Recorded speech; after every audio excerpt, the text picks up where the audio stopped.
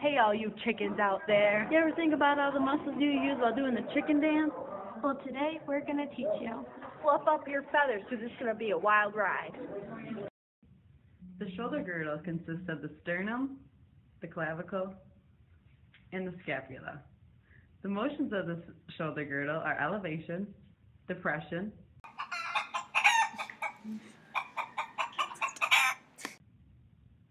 Do you mind?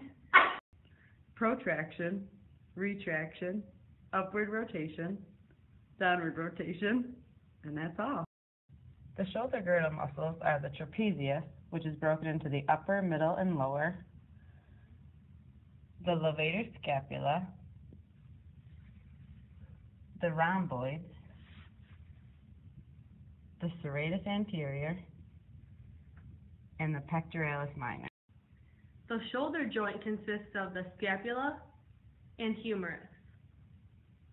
The motions of the shoulder joint are flexion, extension, hyperextension, Seriously? Again? abduction, adduction, horizontal abduction, horizontal adduction, medial rotation, and lateral rotation. The shoulder joint muscles include the deltoid, which is broken up into the anterior, middle, and posterior, the pectoralis major, latissimus dorsi, teres major, teres minor, supraspinatus, infraspinatus, subscapularis, and coracobrachialis. The elbow joint consists of the humerus, the radius, and the ulna, and the motions are flexion and extension. The muscles of the elbow are the biceps brachii, the brachialis, the brachioradialis, and the triceps brachii. The forearm consists of the radius and the ulna. The motions include pronation and supination. The muscles of the forearm include the biceps brachii, the pronator quadratus, the pronator teres, and the supinator. The wrist consists of the carpals and the radius. The wrist motions include flexion, extension, radial deviation, and ulnar deviation. The wrist muscles include the flexor carpi ulnaris, the extensor carpi radialis longus, the extensor carpi radialis brevis, the flexor carpi radialis, and the extensor carpi ulnaris. The hand has multiple joints. The CMC joint is a plane joint that allows gliding. There are 0 degrees of freedom. The MCP joint of the thumb is a saddle joint with 2 degrees of freedom. The thumb motions include extension, flexion, abduction, adduction, and the accessory motions are opposition and reposition. I may be small, I'm in the feet, but baby, I know how to move my feet. Hey, it's when I start to look, I just gotta move my feet, and it makes me wanna do. The MCP joint of the phalanges is a condyloid joint with 2 degrees of freedom. The motions of the phalanges are flexion, extension, abduction, and adduction. The PIP and DIP joints of the phalanges are hinge joints with 1 degree of freedom. These motions include flexion and extension. The IP joint of the thumb is a hinge joint with 1 degree of freedom. The motions include flexion and extension.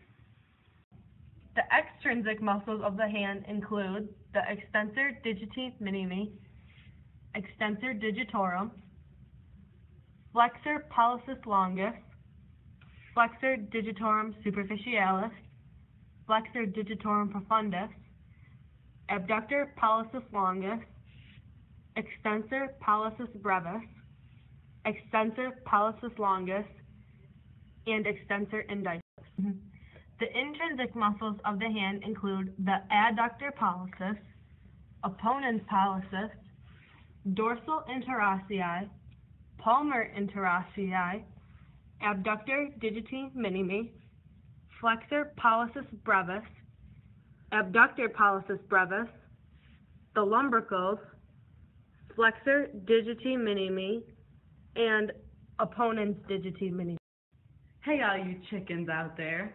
There's 3 contraction types. The first one is concentric. This is where your muscle shortens and you're going against gravity. The second one is eccentric. It's when your muscle is lengthening and you're slowing down gravity. And the last one is isometric, where the muscle stays the same length. There are 4 phases of the chicken dance.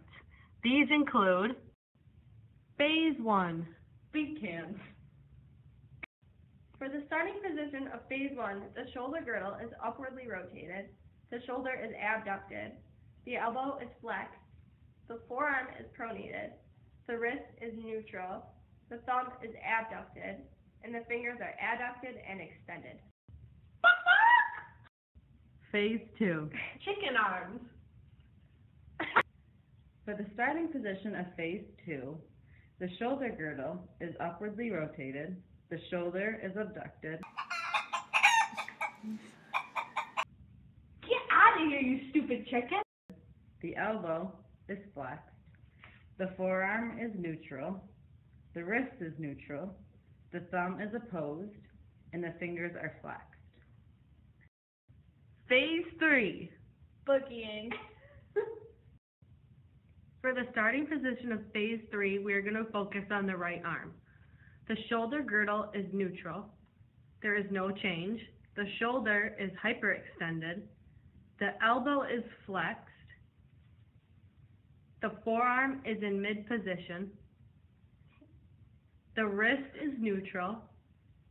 The thumb is opposed, and the fingers are flexed.